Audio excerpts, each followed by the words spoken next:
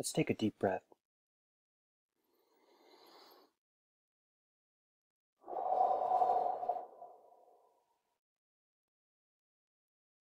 This word, prejudice, it's not a bad word. Prejudice helps you choose lanes in traffic.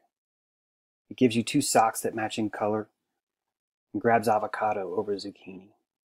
Prejudice is our gut making choices. It's our style. It's the rhythm of our own personality. Our prejudice, it's who we are. Shaming or stifling this prejudice is a form of self-abandonment.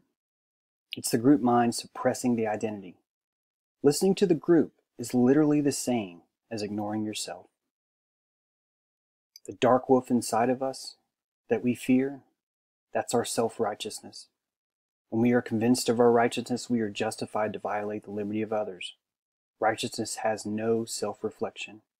It demands condemnation. It's a crusade with volunteers called to fight. Since before the election, we've seen crowd-funded gangs roaming our nation like rock stars on tour. This tour is followed and supported by the media and praised by our social elite and royalty. Almost every arrest in Seville is out of state. Charlottesville, it was another venue, another show on the tour of the band The Angry Villagers. Their songs have lyrics and the fans get lost in the religion. Nazis, rebels, communists, terrorists, council members, political leaders, they all came to throw down the mosh pit after seeing other cities advertising the music. These are the sides. This is the sides we're talking about. Their names are meaningless because they're all in chorus. It's the feeling that brings these people together. American culture has turned identity into a currency. It's worth so much our young people no longer see any value in themselves. The hearts of our youth are quaked with cavities, each of them craving and fearing their own identity.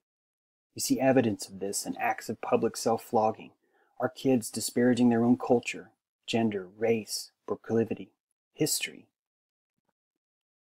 And what about public age dysmorphia, where adult children are literally breaking down and turning into 5-year-olds in public, with timeout zones, safe spaces?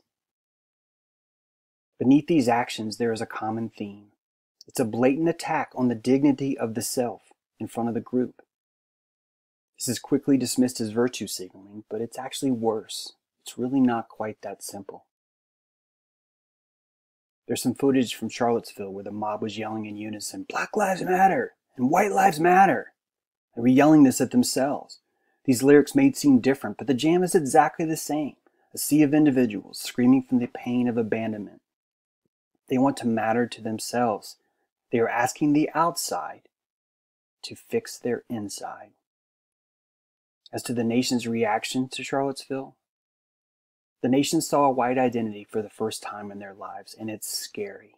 They see no place for it. They have zero tolerance for it. The nation rebukes the white identity. This reaction to that anger proves the entire weekend. Black lives matter. White lives matter. No. Liberty matters. How we treat ourselves matters. When we stop pandering to identity, identity loses all currency. In this void, the self can reemerge and we can all get back to work.